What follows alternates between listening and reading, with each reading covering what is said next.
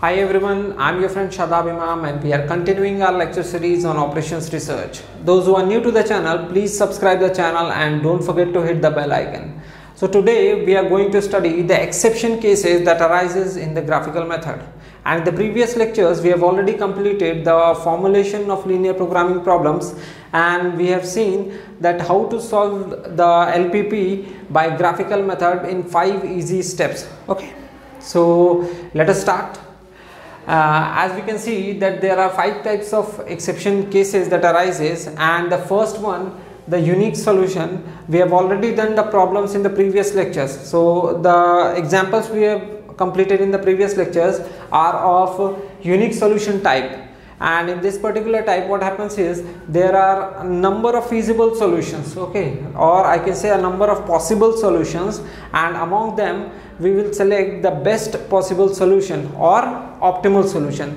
So that is the unique solution type. And now what we are going to do is we are going to solve the question first and then see in which category our question lies. So let us start with the problem, and it is given that maximize z is equals to minus x1 plus 2x2 subject to constraint x1 minus x2 less than equal to minus 1, then minus 0.5x1 plus x2 less than equal to 2, and then non-negativity restrictions, that is x1 comma x2 greater than equal to 0. Okay, now we need to see if this question is following the 2 prerequisites that we have discussed in the previous lectures. So the first is that the right hand side value of the constraint should not be negative for any constraint. Okay, so as we can see in the first constraint only that there is a negative value in the right hand side column. So what we are going to do to convert this negative into positive, we are going to multiply this equation number 1, that is first constraint, by minus 1, and simultaneously we will reverse this inequality sign.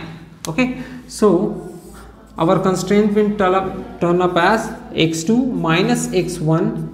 This inequality will be reversed, greater than equal to 1.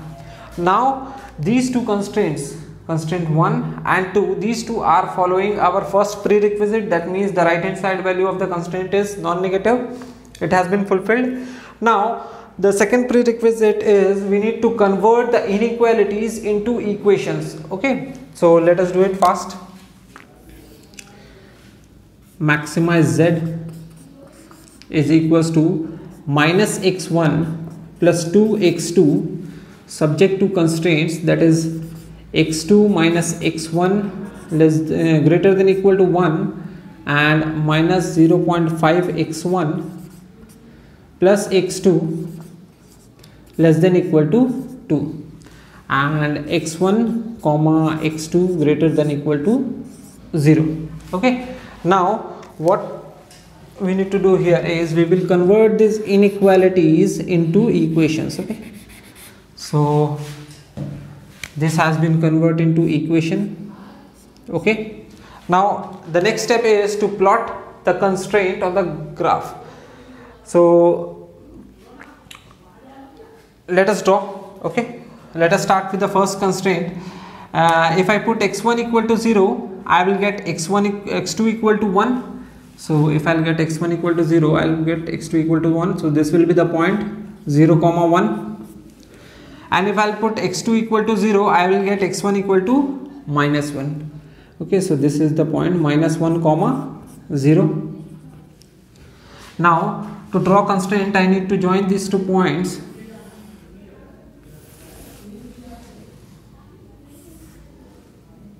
Okay, I need to join these 2 points. Now to find the feasible region contained by this constraint, we need to see the inequality. So here in this part we can see that this shows greater than equal to sign. That means for greater than equal to sign, the feasible region is towards the, away from origin. Okay, always remember, for less than equal to sign the feasible region is towards the origin, and for greater than equal to sign the feasible region is away from origin. So this is our feasible region. I have shown it by arrow. Now one thing we need to see here is that in our question it has been specifically mentioned the non-negativity restriction, that is x1 comma x2 greater than equal to 0. But what I have drawn here is the negative axis of x and y. So why do I need to draw this negative axis? Okay, it is just for the sake of drawing constraint. Okay, it has no contribution to our objective function. As we can see here in this constraint also, that this constraint, the feasible region is not completely this complete is not our feasible region. Okay, our feasible region will be this, and it may go upward up to infinity. So this is our feasible region, and this negative part has nothing to do with the problem, and we have just drawn it for the sake of drawing constraints. Clear? Now moving on to the second constraint. If I'll put x1 equal to 0, I will get x2 equal to 2. Okay, if I'll get x1 equal to 0, I'll get x2 equal to 2. So this will be 0 comma 2. And now if I'll put x2 equal to 0, I will get x1 equal to, this is 1 by 2, that means x1 equal to minus 4. So this is minus 4 comma 0. Now let us join these 2 points.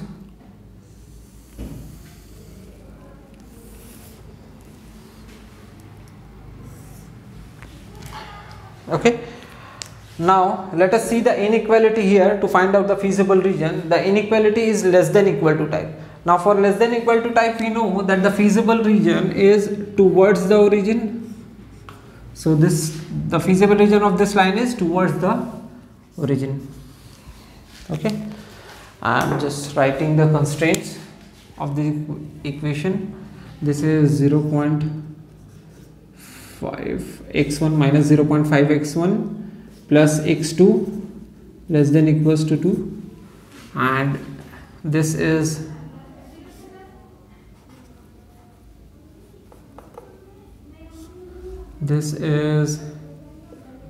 x1 minus x2 less than equals to minus 1. Clear? Now as we can see here that previously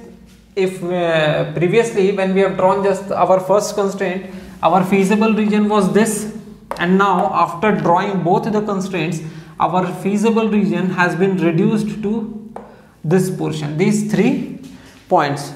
Okay, so let us say this is point A, this is point B, this is point C, and our feasible region has been restricted to this position. This is the area of our feasible region. And now to calculate the optimal value at this point, we need to find the values of Z at all the corners, that means A, B and C. So we'll calculate the value of Z at A, or use a better color, ZA, ZB and ZC. Now the coordinate of A are 0, 2, coordinate of B I have calculated already, so this is coming as 2, 3. Okay, x1 equal to 2, x2 equal to 3. Now if I put x1 equal to 0, x2 equal to 2, that is point A, x1 equal to 0, x2 equal to 2 in objective function, I will get 0 plus 2 into 2, 4, that means 4. Similarly, if I put the value x1 equal to 2, x2 equal to 3, this is minus 2 plus 2 into 3, 6, 6 minus 2, 4, so this will come in as 4. If I put x1 equal to 0, x2 equal to 1, this is 0, this will be 2 into 1, 1, and ZC will come as 2. Now we can see here that we are getting 2 values, or I should say 2 maximum values here, at A and at B, and both are having different combinations. Suppose at A the value of x1 is 0 and the value of x2 is 2, where at B the value of x1 is 2 and value of x2 is 3. So Why this happen? Let us understand that as we can see that this problem at this moment has at least two solutions, two optimal solutions, that means at A and at B, and we need to understand that if the two values of Z are same at the two corners which is joined by a line, then every point on this particular line will have the same value of Z. That means if there are two corner points showing the same maximum value, that means ZA and ZB are showing same maximum value, and it is joined by a line, then each point on this line will have the same maximum value. That means if I'll select a point here, it will show the same value of Z equal to 4.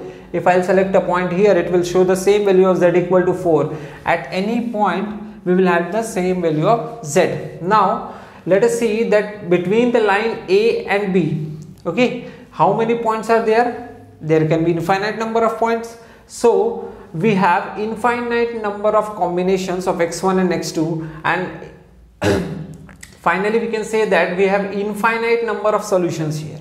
Okay, so the question we have solved, we need to verify what we are saying right now. So it can be done by drawing objective function line, or we can do this by objective function line approach also.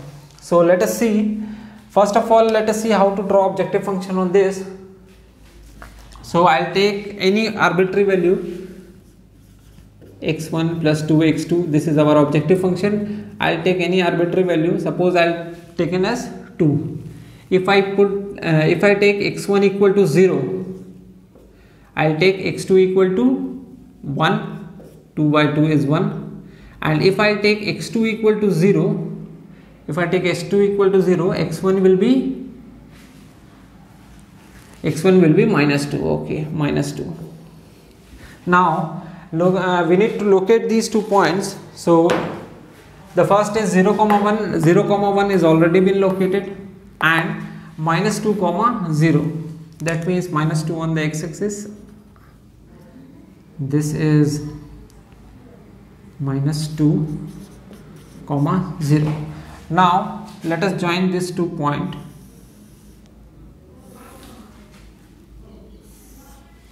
And remember that objective function line is drawn as the dotted line. Okay, it is not shown by solid line. And this can be written as, this line equation can be written as minus x1 plus 2x2 is equals to Z. Okay, this is not 2, this is Z. So why I have written this equal to Z? Because this equation can be applied at any point of time when moving the objective function line, where objective function Z equal to 4 will come at optimal point, that is A and B. So as we slide this line above, or I should say away from origin, as we slide the objective function line away from origin, we can see that one of the constraint line, that means minus 0.5 x1 plus x2 less than equal to 2, this constraint line is exactly parallel to the objective function line. What it means is, when we are sliding this away from origin, normally what happens is that the objective function line crosses one of the points in the feasible region, or I should say one of the extreme points, and that extreme point will be the optimal solution. But in this case, what is happening is, it is not crossing a single point. Okay, it is crossing the complete line AB at that instance, because the constraint line this and the objective function line this both are parallel. So whenever our objective function line moves and the last region it separates is not a point but a line AB, that means when it exited from this feasible region, the last thing or the last point is the line AB. That means each point on this line will have the same maximum value of z. Okay, so this is the clear case of multiple solution, or there is another name we used, infinite number of solution for this particular type. So this question is completed, and in the coming lectures we will see how to solve the other exceptional cases that arises in the graphical method. And if you are new to the channel, please subscribe and don't forget to hit the bell icon. Have a nice day.